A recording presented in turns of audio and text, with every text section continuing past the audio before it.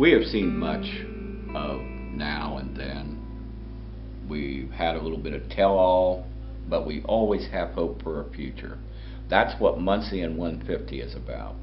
A chronicle of this community over the last century and a half that came from people that wanted to settle the Midwest to now a regional center with health care and higher education.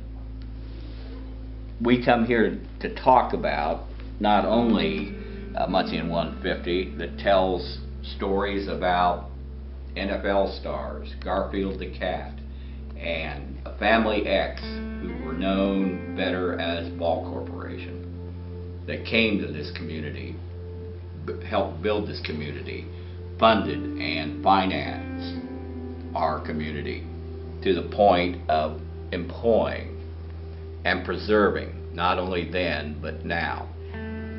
We talk about communities in despair, futurists who thought that there is no future not only for the Midwest but for this country. That despair has been shown in many ways, from burning books to even consuming all natural resources where there is no human life left.